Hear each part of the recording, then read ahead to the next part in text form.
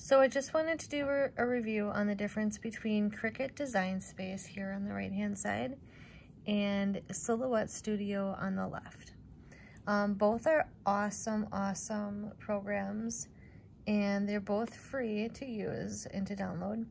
The reason why I have the Cricut Design Space is because I actually own a Cricut machine and it works great for everything I need it for.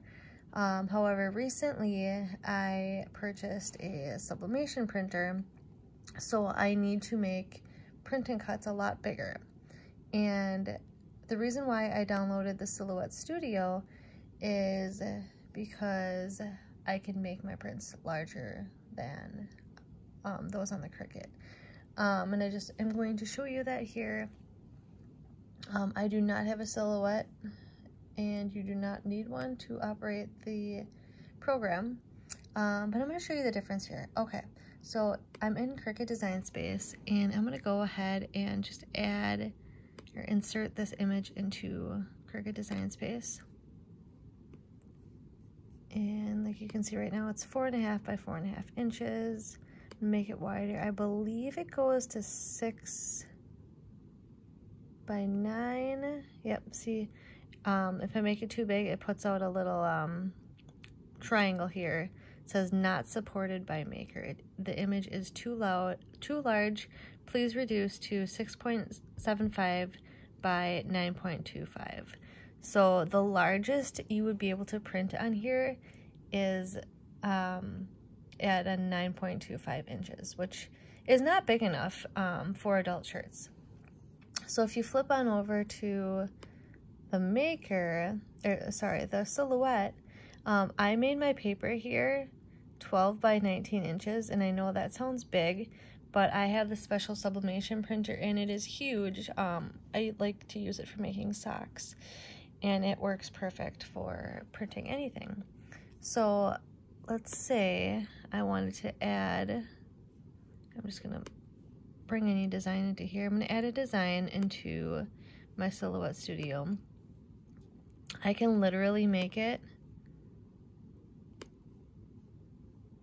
12 by 19 if I really wanted to. And I would be able to print it just fine. And then in regards to how to print these, they're a little bit different, set up differently, sorry. The Silhouette Studio is literally, you go to File, Print, make sure your paper size is the right size, and you can do that in presets, and then click, obviously, best quality and print. Now with Design Space here, you're going to go to Design Space,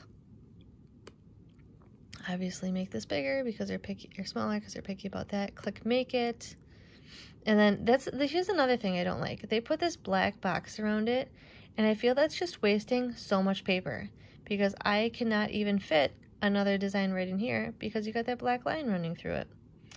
But anyways, this is a little different when it comes to printing. So you're going to click Continue, Send to Printer, and then it's going to send to the printer of your choice. So a little bit different setups. I would absolutely 100% recommend the Silhouette Studio over Cricut Design Space any day, just because it is way easier to work with, and I don't even own a Silhouette, so absolutely worth your time to download it. If you have any questions on how to do a print and cut, just leave a comment below and I can help you on out with it. Have a great night, everyone.